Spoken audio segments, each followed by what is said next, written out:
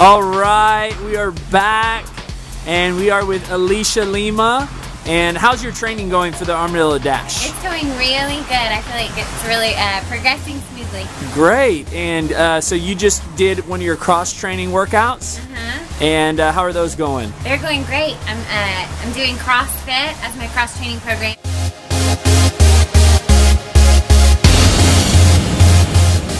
And so it's just helping me kind of with muscle strength and endurance also. And have you noticed a difference in your running since you started doing the CrossFit workouts? Yeah, I think it just gives me a little extra edge on the endurance wise.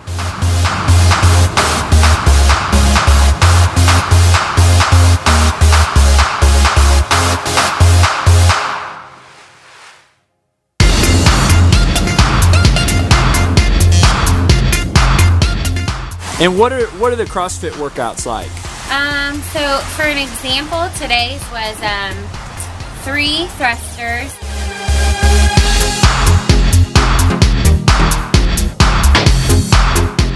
and 3 pull-ups, chest to bar.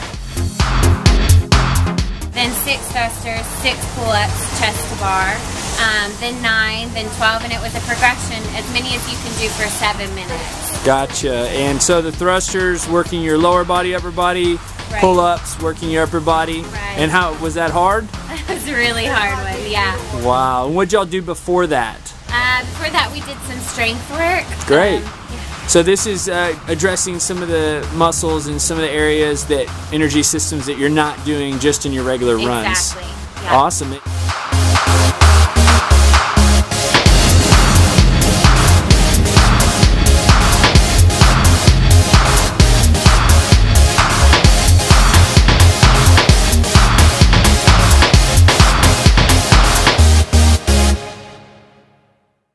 What tips do you have for everybody out there on their running program?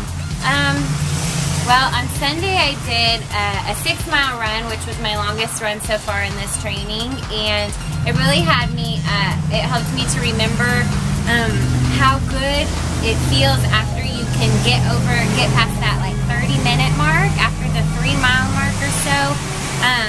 My body just kind of turns onto autopilot in that run, and so I just wanted to tell people, like, if they can mentally get past that, then their runs start to get a lot more enjoyable and a lot more pleasant and a lot easier.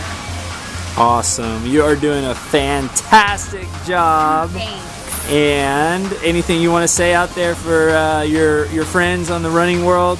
Just keep on running. Oh, good. All right, guys. See you next time.